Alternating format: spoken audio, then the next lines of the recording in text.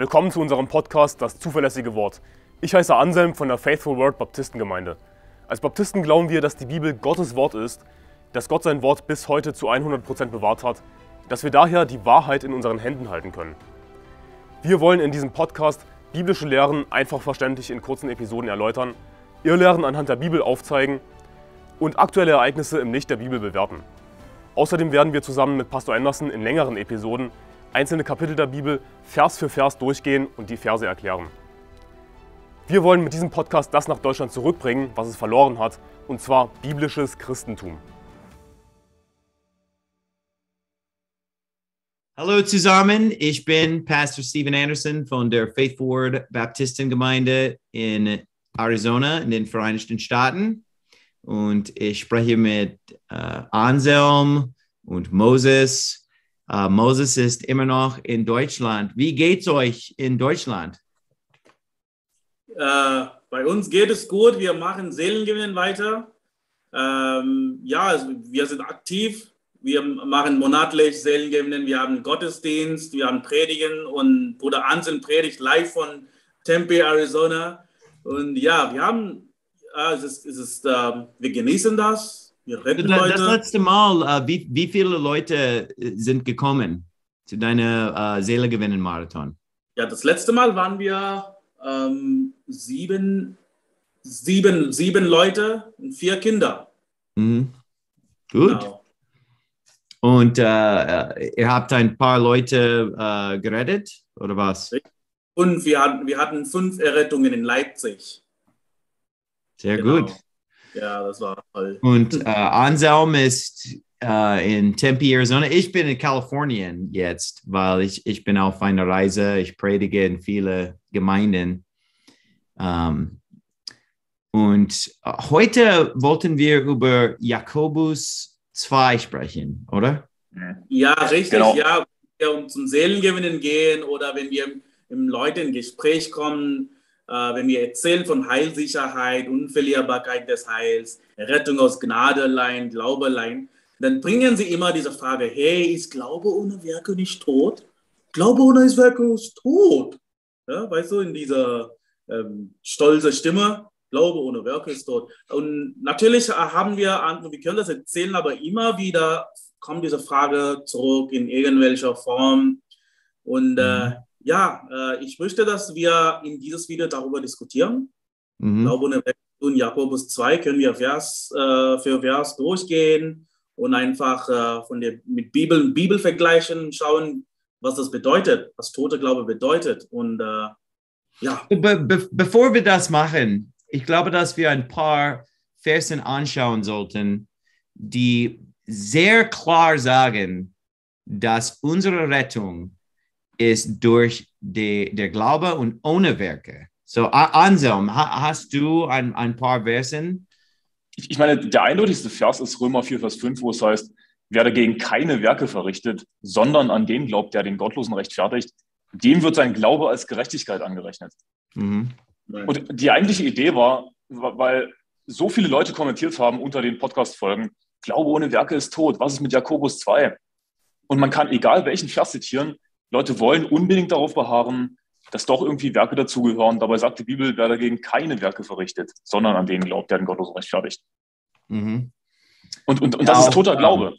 Glaube ohne Werke ist tot. Aber dieser Glaube rettet anscheinend. In Gottes Augen. Epheserbrief 2, 8. Denn aus Gnade seid ihr gerettet durch den Glauben. Und das nicht aus euch. Gottes Gabe ist es, nicht aus Werken, damit niemand sich rühme. Es ist so einfach, es ist so eindeutig. Ja, und sogar Johannes 3, 16. Der beliebste Vers in der ganzen Bibel. Denn so sehr hat Gott die Welt geliebt, dass er seinen eingeborenen Sohn gab, damit jeder, der an ihn glaubt, nicht verloren geht, sondern ewiges Leben hat. So, jeder, der an ihn glaubt, ist gerettet. Und wie du vorgelesen hast von Römerbrief 4, wenn man keine Werke hat, aber glaubt, ist er immer noch gerettet. Ja. Römerbrief 4, 5. Aber es gibt hunderte Versen, mehr als 100 Versen im Neuen Testament, die sagen, dass wir durch den Glauben gerettet sind. Aber Leute nehmen Jakobus 2 und sie wollen all das ignorieren und sagen, ja, aber Glaube ohne Werke ist tot. Das heißt, dass wir beide haben müssen. Aber die Bibel sagt das Gegenteil, dass es durch die Gnade ohne Werke ist, oder? Genau. Ja. Und Moses, welchen Vers nutzen wir gerne beim Seelengewinn, um zu erklären, dass wir durch den Glauben gerettet werden?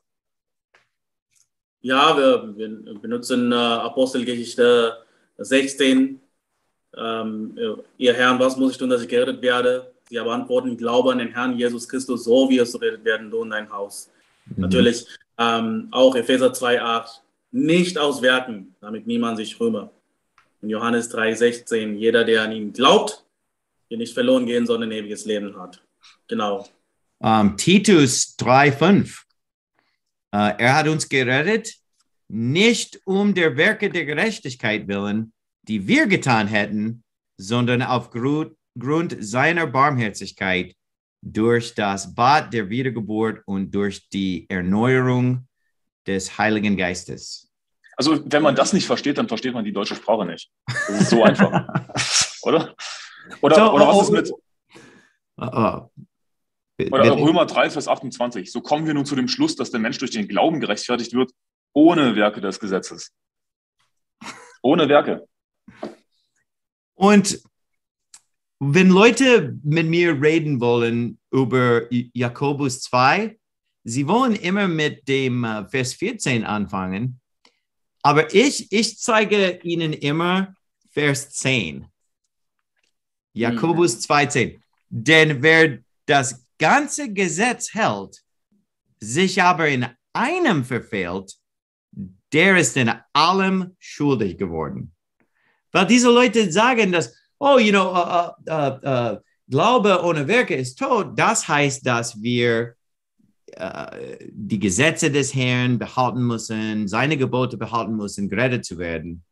Aber die Bibel sagt, wenn man das alles perfekt machen könnte und in einem Punkt fehlt oder eine Sünde macht, ist er schuld, im Allen schuldig geworden. Dann ist es schon vorbei, weil es ist sowieso für alle von uns vorbei, durch Werke gerechtfertigt zu werden, weil wir haben schon gesündigt. Also wir haben sowieso gar keine Chance mehr. Wir können gar nicht gut genug sein. Und wir werden in Zukunft mehr sünden. Richtig. Ja. Niemand ist. Ja, und, ich würde einfach sagen, unsere Glaube, was wir glauben, muss auf unsere Lehre, muss auf klare Aussagungen gegründet werden. Wer dagegen keine Werke verrichtet, sondern eine klare Aussage. Clear Statements. Zum Beispiel nicht aus Werken. Jeder, der an ihn glaubt, hat ewiges Leben. Aber Glaube ohne Werke ist tot, ist keine Aussage, wenn es um Errettung geht. Die Bibel sagt nicht, Glaube ohne Werke ist keine Errettung. Oder Glaube ohne Werke, dadurch hat man kein ewiges Leben oder etwas. Glaube ohne Werke ist tot. Und das mit Heil oder Rettung in ewiges Leben zu verbinden, ist ein Fehler. Well, lasst uns alle diese Verse anschauen in Jakobus 2 und lasst uns die ganze Sache lesen. Und wir werden sehen, was die Bibel wirklich sagt in diesem Kapitel. Zum Beispiel im Vers 14. Es sagt, was hilft es, meine Brüder, wenn jemand sagt, er habe Glauben und hat doch keine Werke, kann ihn denn der Glaube retten? Erstens will ich sagen, dass er sagt, meine Brüder. Er spricht zu Leuten, die schon gerettet sind. Es ist nicht ein Kapitel, uns zu erklären, wie man gerettet wird. Es ist nicht ein Kapitel zu ungeretteten Leuten geschrieben, ihnen zu sagen, wie man gerettet wird. Es ist nicht wie der Römerbrief, wo Paulus schreibt, dass er bereit ist, auch euch in Rom das Evangelium zu verkündigen. Er verkündigt nicht das Evangelium. oder Johannes Evangelium bloß sagt, dass dieses Buch geschrieben ist, damit ihr ewiges Leben haben könntet. Damit ihr an Jesus glauben, oder? Genau, ja. Diese Dinge sind geschrieben, damit ihr glaubt, dass Jesus der Sohn Gottes ist, oder? Mhm. Aber hier, er spricht zu seinem Bruder im Christus, er will, dass sie Werke tun. Er will nicht, dass Christen, die schon gerettet sind, keine Werke haben. Wir sollten alle Werke tun. Und er sagt,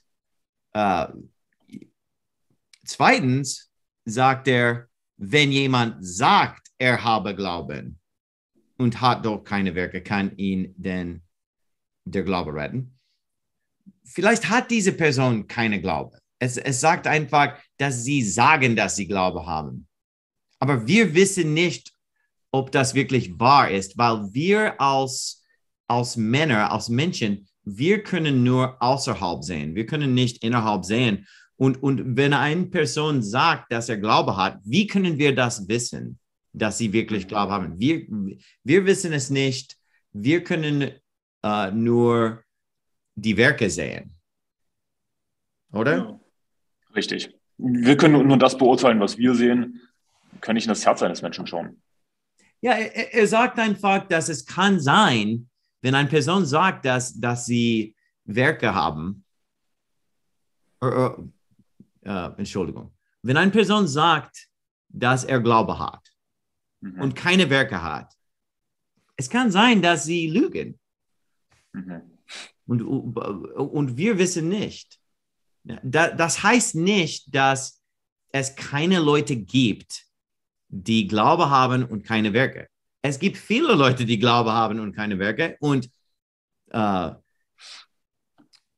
Römerbrief 4 zufolge sind diese Leute gerettet. Richtig. Wenn sie Glaube haben und nicht Werke. Aber wenn wir solche Leute sehen, vielleicht fragen wir uns, ob diese Leute wirklich glauben oder nicht. Oder?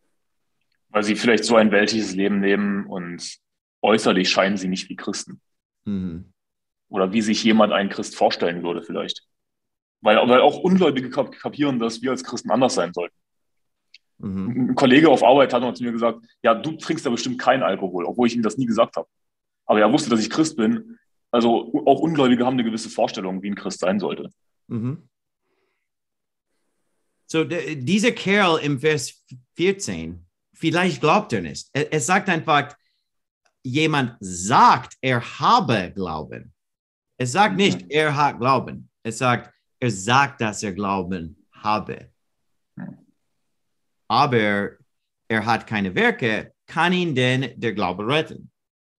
Wenn nun ein Bruder oder eine Schwester ohne Kleidung ist und es ihnen an der täglichen Nahrung fehlt, und jemand von euch würde zu ihnen sagen, geht hin in Frieden, wärmt und sättigt euch, aber ihr würdet ihnen nicht geben, was zur Befriedigung ihrer leiblichen Bedürfnisse erforderlich ist, was würde das helfen?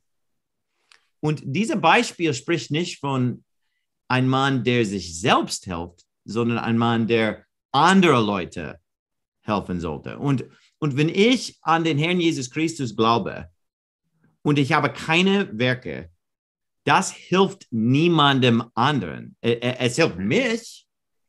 Ich gehe in den Himmel, aber wenn ich keine Werke habe, ist das niemandem anderen hilfreich. Genau wie eine Person, der kein Essen zu den Hungrig gibt. Was hilft das, wenn er nur etwas sagt? Was denkt ihr darüber? Ich habe einen Vers in Titus Kapitel 3, Vers 8. Glaubwürdig ist das Wort. Und ich will, dass du dies mit allem Nachdruck bekräftigst, damit die, welche an Gott gläubig wurden, darauf bedacht sind, eifrig gute Werke zu tun. Dies ist gut und nützlich für die Menschen. Unsere Werke sind nützlich für Menschen. Durch unsere Werke können wir nicht vor Gott rühmen, weil Jesaja sagt, alle unsere Gerechtigkeit wie ist ein beflecktes Kleid. Für Gott können wir unsere Werke nicht zeigen, hey Gott, ich bin gerecht. Mhm. Nur durch Glaube in seinen Sohn Jesus. Aber es ist nützlich für andere Leute. Werke, genau. Und das ist genau, was wir sagen hier. Es ist nützlich für andere Leute. Es hilft andere Leute, wenn wir Werke haben. Und es zeigt andere Leute, dass wir glauben. Aber es zeigt dem Herrn nicht, dass wir glauben, weil er kann unser Herz sehen. Er weiß, ob wir glauben oder nicht, oder? Richtig, ja. Amen. Richtig, wenn ich einen Bruder oder Schwester im Glauben in Christus sehe, die keine Werke tut, natürlich, zum Beispiel, wenn jemand sagt, okay, ich bin Christ und es gibt keine Werke, dann werde ich wirklich fragen, bist du gläubig? Was glaubst du? Mhm. Und wenn dieser Mensch antwortet, die richtige Antwort gibt, ja, ich glaube an Jesus, ich bin gerettet für immer, ich verliere mein Heil nicht, dann werde ich nicht sein Heil, seine Errettung bezweifeln. Ich werde nicht sagen, hey, du zeigst keine Werke, egal was du sagst, du bist nicht gerettet. Solche Urteile werde ich nicht sagen, wenn er richtig glaubt. Du würdest solche Urteile nicht sagen, aber es sagt in Vers 18, okay, Ja. zuerst bis 17, so ist es auch mit dem Glauben, wenn er keine Werke hat, so ist er in sich selbst tot. Da wird aber jemand sagen, du hast Glauben, ich habe Werke. Zeige mir deine Glauben ohne deine Werke. Ich aber will dir aus meinen Werken meinen Glauben zeigen. Viele Leute werden dich verurteilen, wenn du sagst, dass du gläubig bist und keine Werke hast. Und darum sagt die Bibel, da wird aber jemand sagen. Das heißt nicht, dass ich werde das sagen oder dass du wirst das sagen, aber viele Leute werden uns richten, nicht bei was wir sagen, sondern bei was wir tun. Ja, eine Frage zu dir. Wenn jemand keine Werke hat, okay, er raucht oder trinkt Alkohol, natürlich würdest du solche jemand sagen, hey, bist du gläubig? Würdest du das fragen? Glaubst du an Jesus? Vielleicht, aber wie du schon gesagt hast, wenn diese Person würde mir sagen, dass sie an dem Herrn Jesus glauben und wenn es klar wäre, dass sie das Evangelium verstehen und dass sie das glauben, ich würde glauben, dass sie gerettet sind. Amen. Ja. Aber viele Leute nicht. Okay. Und die Bibel sagt hier einfach, dass Leute werden uns richten bei unseren Werken. Und es ist wichtig, dass wir Werke haben, damit die Leute von dieser Welt uns anschauen könnten und sofort erkennen, dass wir Christen sind, dass wir gerettet sind. Es ist gut, dass wir andere Leute zeigen, dass wir gerettet sind. Aber das heißt nicht, dass wir das machen müssen, gerettet zu werden oder in den Himmel zu kommen. Der Herr weiß, dass wir glauben und dass wir gerettet sind. Unsere Werke sind nur für andere Leute, nicht den Herrn zu zeigen, dass wir glauben. Er weiß, ob wir glauben oder nicht. Es ist andere Leute zu zeigen, dass wir glauben und andere Leute zu helfen, weil wenn wir Werke tun, das hilft andere Leute.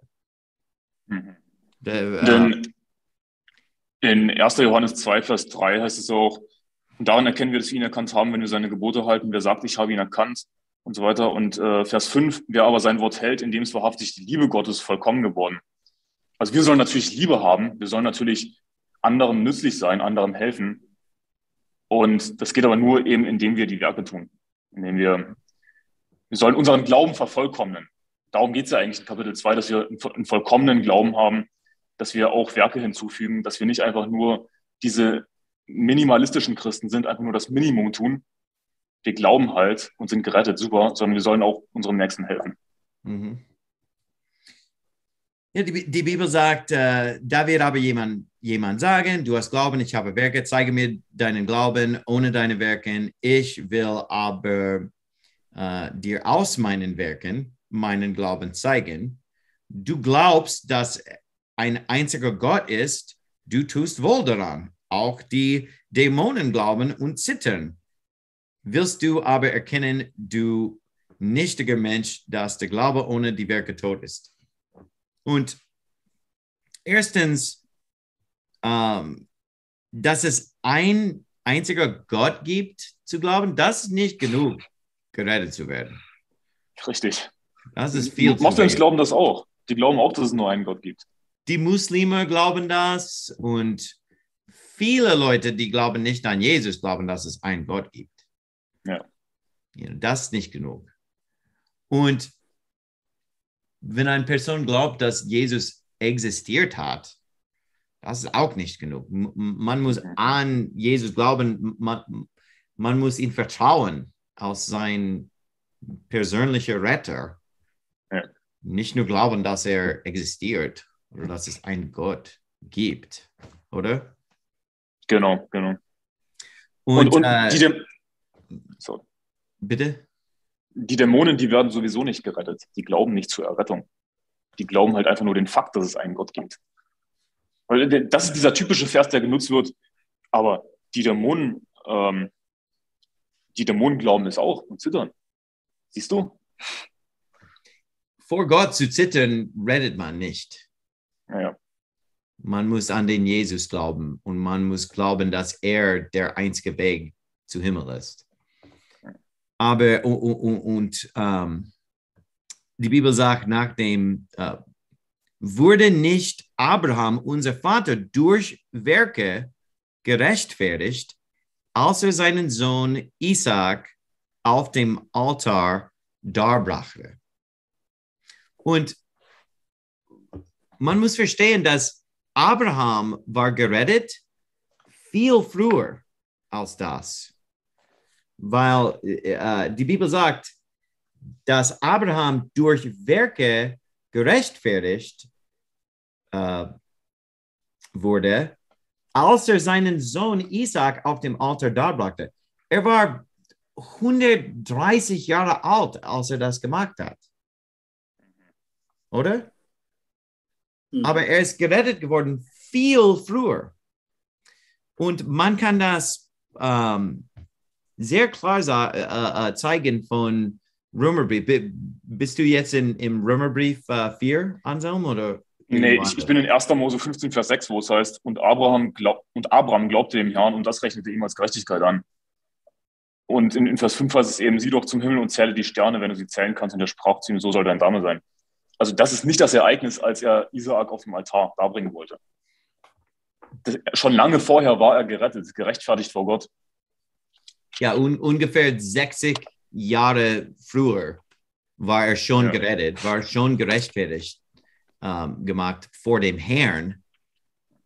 Aber Jakobus 2 sagt, dass er durch Werke gerechtfertigt wurde, als er seinen Sohn Isaac auf dem Altar darbrachte.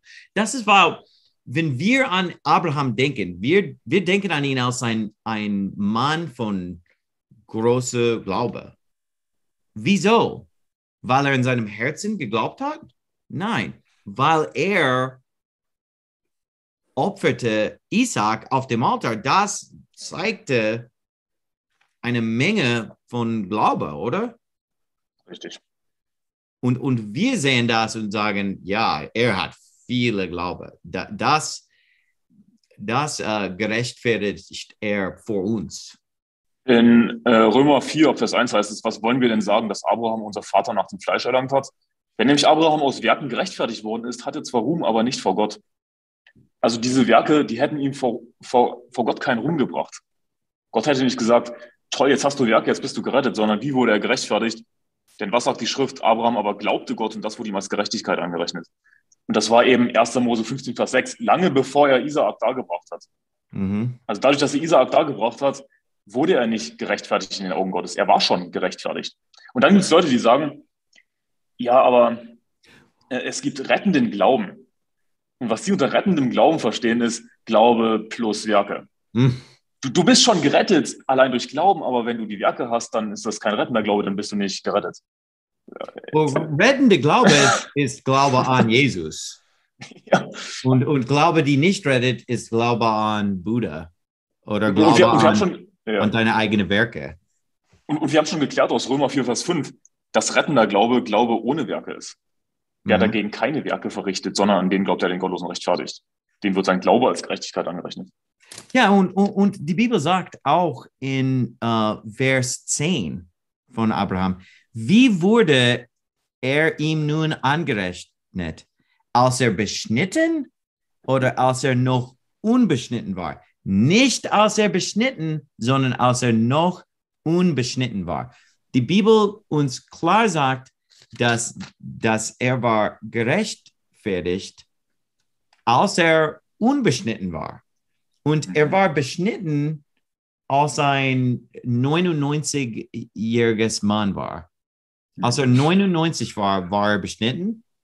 Und er hat Isaac geopfert, als er 130 war. Ungefähr 130. Das heißt, dass es ist unmöglich, dass das seine Rettung war vor dem Gott. Es war nur, was zeigte die ganze Welt, dass er gerecht war und dass er so viele Glaube hat. Und heute, wir denken an ihn als einen Mann der Glaube, weil er das gemacht hat. Nicht, weil er in seinem Herzen geglaubt hat. Richtig. Weil das können wir ja gar nicht wissen. Wir können es ja gar nicht sehen, Ja, genau. ob jemand glaubt. Also, aber in Vers 11 heißt es ja auch, und er empfing das Zeichen der Beschneidung als ein Siegel der Gerechtigkeit des Glaubens, den er schon im unbestimmten Zustand hatte. Das war einfach nur das Siegel der Gerechtigkeit. Er war schon gerechtfertigt. Er hatte schon Gerechtigkeit von Gott. Aber ich finde, dass einer der wichtigsten Punkte ist, wo es dann heißt in Vers 23, Jakobus 2, Vers 23, und so erfüllte sich die Schrift, die spricht, Abraham aber glaubte Gott und das wurde ihm als Gerechtigkeit angerechnet und er wurde ein Freund Gottes genannt. Also was wurde erfüllt? Es wurde erfüllt, dass er eben auch ein Freund Gottes genannt wurde. Denn Jesus sagt das ist Johannes 15, Vers 14,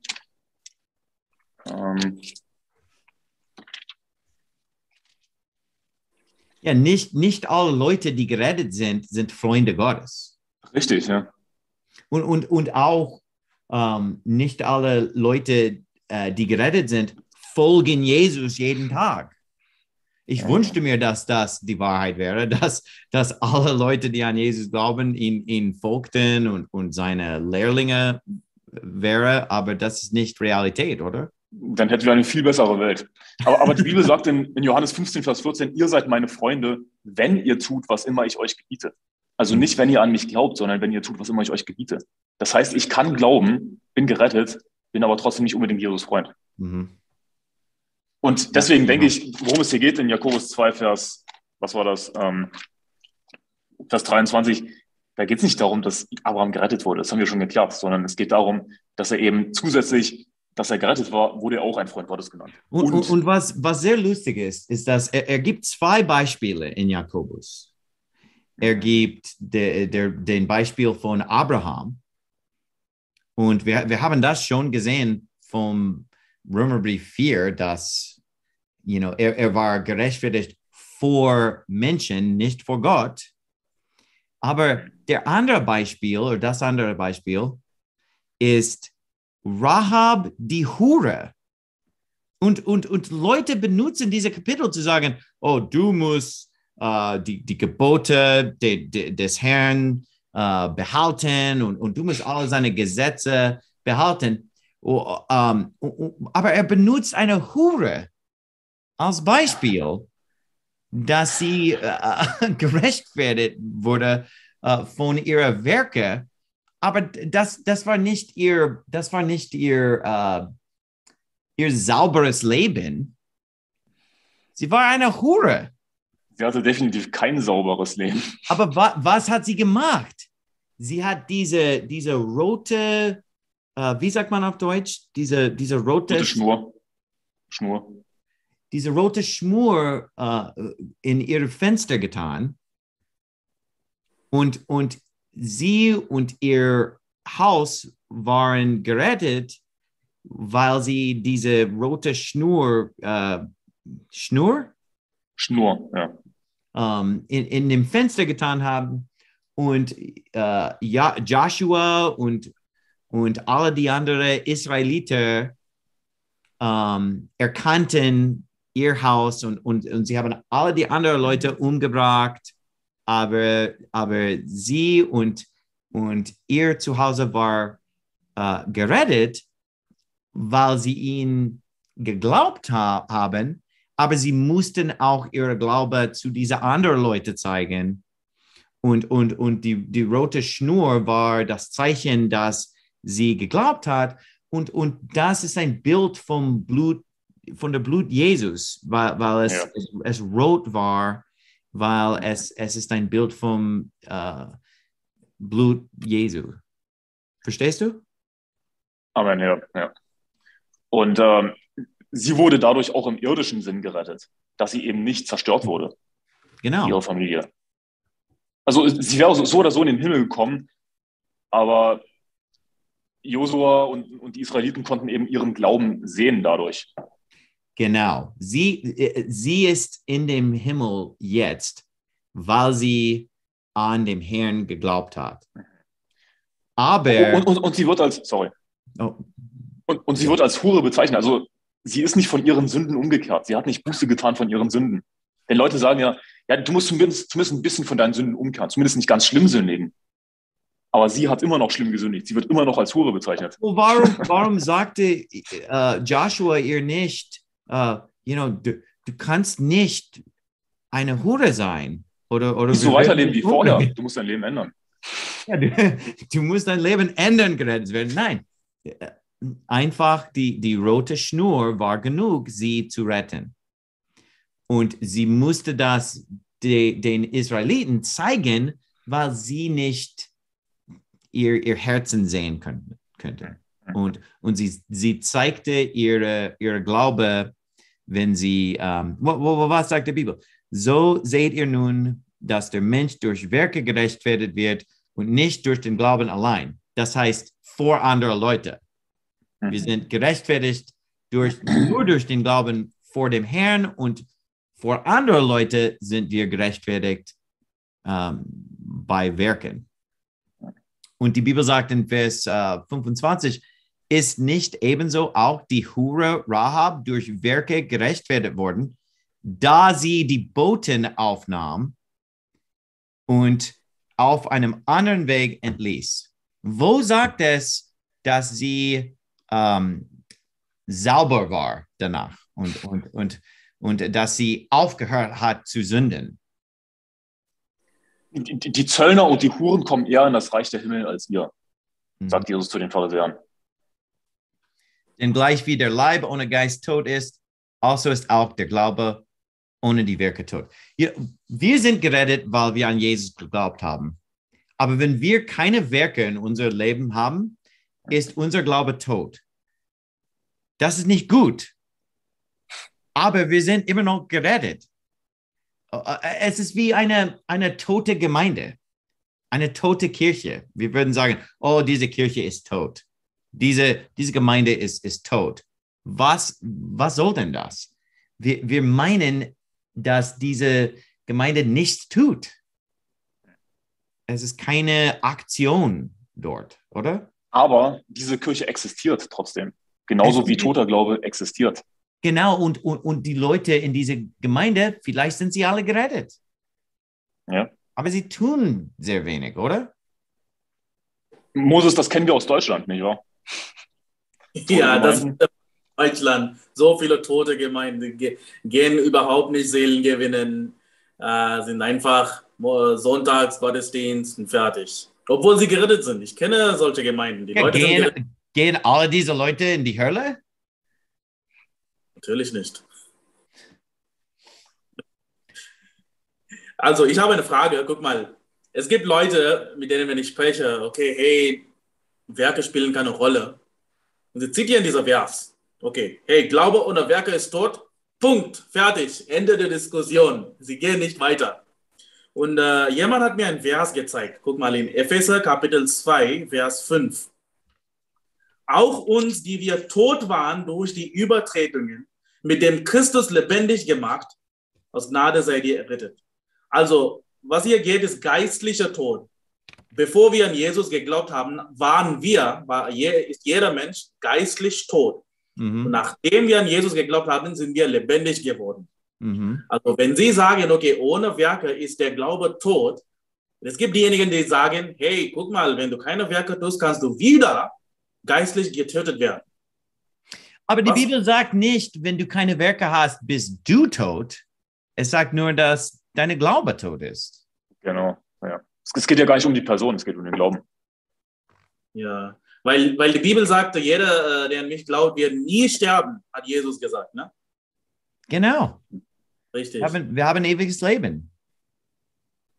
Genau, ja. Und ich habe noch einen Vers hier in Lukas 15. Das ist der Gleichnis der verlorenen Sohn, Prodigal Son. Also er ist ein Sohn des Vaters, er geht zu Huren und er kommt wieder. Und der Vater sagt zu der älteren Sohn, Vers 32, du solltest aber fröhlich sein und dich freuen, denn dieser dein Bruder war tot und ist wieder lebendig geworden und er war verloren und ist wieder gefunden worden. Also was ein paar Leute sagen, ist, dass, okay, guck mal, er war Kind Gottes, er war Kind sein Vater, er ist ganz weit geworden, deswegen ist er tot.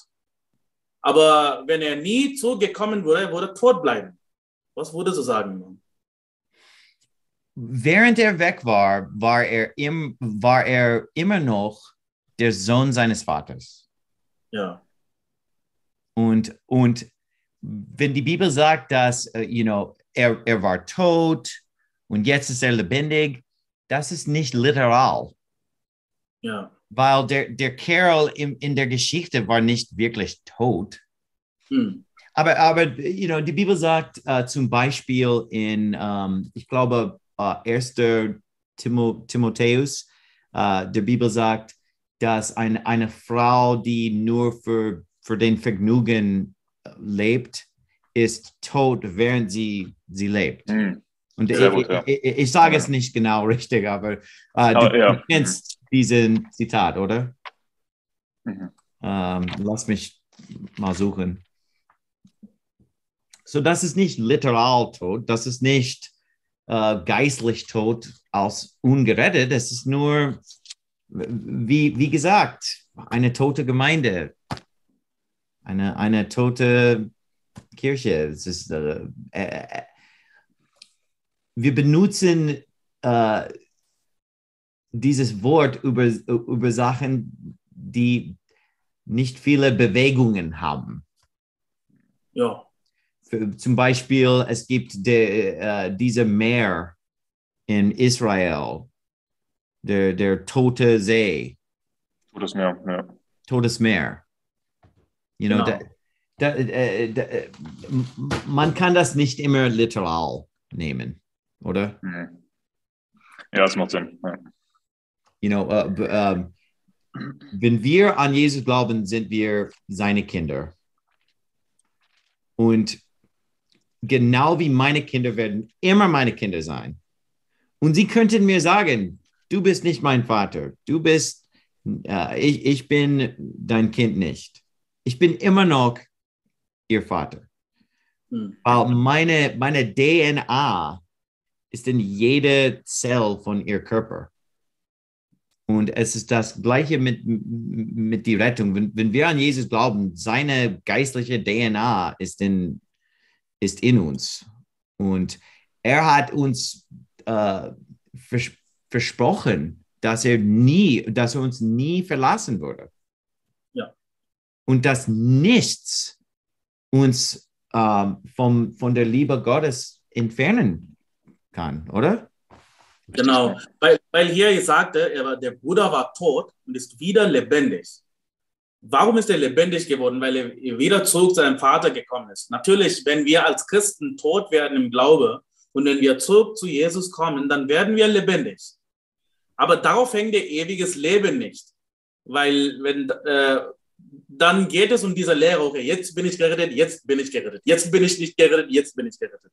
Und Errettung geht nicht so. Ist einmal gerettet, immer gerettet. Well, hat der Sohn aufgehört, ein Sohn zu sein, weil er weg war? Nein. Und er wird immer noch als Bruder bezeichnet. Also er ist immer noch Teil der Familie. Und wenn wir im Fleisch wandeln, wenn wir in unserer alten Natur wandeln, dann ist das so, dann sind wir so, wie wir vorher waren. Und unser Fleisch ist im Grunde genommen tot. Wir haben aber eine neue Schöpfung, die eben von Gott ist. Und wir müssen im neuen Menschen wandeln, den neuen Menschen anziehen. Und das erinnert mich an Römer 7, weil er sagte, Paulus sagte, ich, elender Mensch, wer wird mich erlösen von diesem Todesleib? Amen. So, er war gerettet, er war Christ und er tat viele Werke für den Herrn, aber sein Fleisch war tot. Sein alter Mann ist tot, oder? Ja. Richtig. Er bringt mit ihm diese tote Körper. Sein Geist ist lebendig geworden. Und in Epheserbrief 2, es sagt, dass wir geistig lebendig wurden, aber unser Körper ist immer noch tot. Und wir haben diese Kampf zwischen unserer gerechte Seele und unserer sündige Körper. Und deswegen heißt es auch im Galaterbrief, ich bin mit Christus gestorben und nun lebe ich. Also auf der einen Seite bin ich gestorben, auf der anderen Seite lebe ich, weil wir eben zwei Naturen haben. Und wie du gesagt hast, wenn wir im Fleisch wandeln, wandeln wir im Tod. Ja. Aber wenn wir im Geist wandeln, wandeln wir im Leben. Und wenn wir im Fleisch wandeln, wandeln wir im Todheit, oder? Ja. Und Paulus hat gesagt, dass er Tod mit ihm hat. Ich, elender Mensch, wer wird mich erlösen von diesem Todesleib? Und ich wünschte mir, dass wir Zeit hätten, den ganzen Kapitel zu lesen von Römer 7. Und er sagt, dass er selbst, Paulus, vielleicht der größte Christ von aller Zeit. Er sagt, dass er vielmal macht Sachen, dass er hasst und dass er sündigt und er will tun, was richtig ist, aber manchmal macht er schlimme Sachen. Das machen wir alle. Wir sind alle Sünder. Und ich habe auch diejenigen, sie haben Jakobus 2 zu Hebräer 6, 4 und 6 verglichen. In Hebräer 6 gibt es darum diese Verwerfungslehre. Es gibt diejenigen, die erleuchtet werden, die Wahrheit schmecken, die an der Heilige Geist teilhaftig sind, aber sie können nicht wieder zurück zu Buße erneut werden. Und sie sagen, okay, guck mal, oder Glaube, wenn du einmal gerettet warst, wenn du Jesus gekannt hast, wenn du ein Kind Gottes warst und wenn du keine Werke tust, wenn du abgefallen bist, dann bist du tot und dann verlierst du dein ewiges Leben und dann kannst du nicht wieder zurück zur Buße kommen. Das ist, was sie meinen. Aber gleichzeitig, sie glauben auch, dass die Leute, die tot gehen, sie können wieder zurück zum Leben kommen.